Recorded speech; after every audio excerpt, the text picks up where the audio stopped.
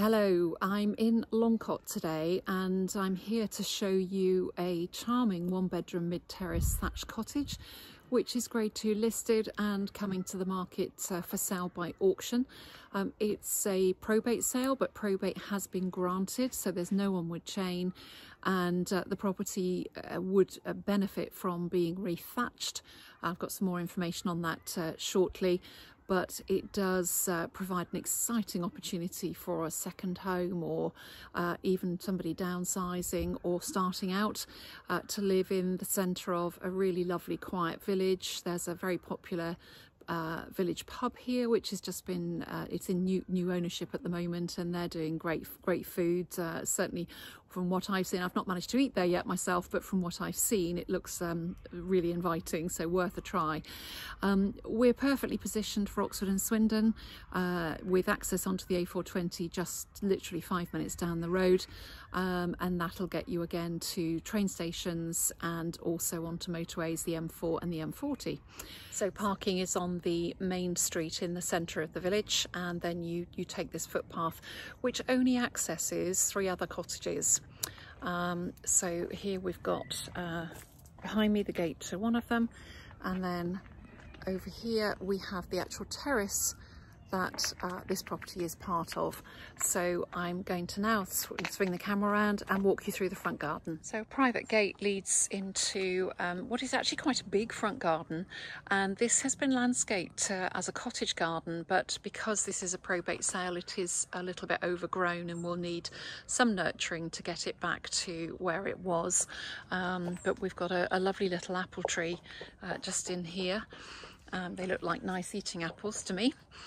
There you can see the thatch has been patched so that it'll stay waterproof, and it's booked. The thatch is booked to be done in the spring of next year. The quote is going to be held, and that's just under £11,000 for a complete rethatch of the property, so that's worth taking into consideration. So plenty of room for storing your logs, and actually as this is the south facing side, you are incredibly private. You're not overlooked at all, and so therefore you could actually have your own table and chairs out here. So coming into the property, we come straight into the main reception room, which has this amazing chimney breast and a wood burning stove. Nice little cupboard for storage there to the side, and a window seat. Beams, as you can see overhead, there's a little tiny window to the rear, and stairs rising. Now there is a stair lift here which obviously was used by the previous occupant. Tiled floor takes us into the inner hall where there's a door into the garden, and this is where the bathroom facilities are. Again, this has been adapted for disabled use, so would need returning to a formal shower or bathroom, or even a combination of both. So nice detail here with the exposed stone walls and the timbers, and a really high ceiling. And then into the kitchen, which is big enough to have a table, and again high ceiling with beams. A lot of character. We've got an electric oven and hob, plenty of room for your white goods, and a bank of useful storage there as well.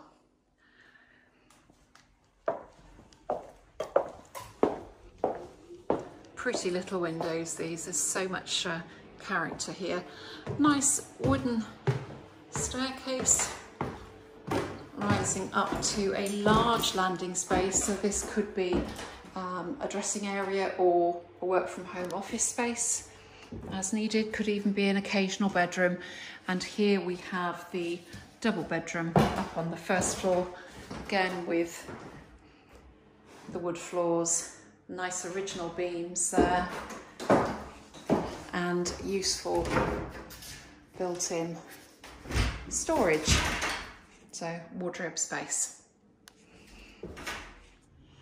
Stepping outside, we've got this block paved patio, garden shed, and a generous rear garden.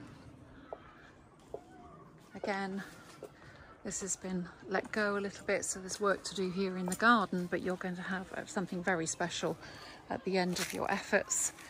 So it's quite a wide plot. We've got yet another apple tree over in this corner with some what looks like cooking apples on that one.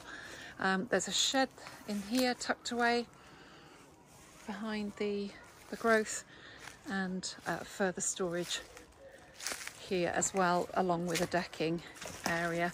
So the plot is really generous, and that's both front and rear gardens. So just coming back to show you the back of the house again. And again, you'll see areas of the thatch that have been patched to make it watertight until the rethatching can be done next spring.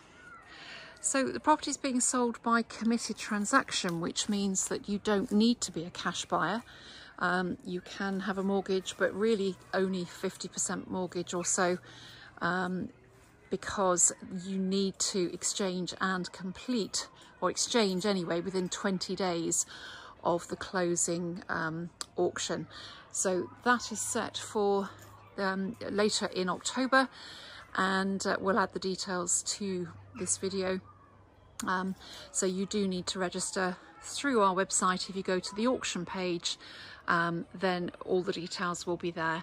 Any questions, please give us a call and we'd be happy to arrange a viewing for you.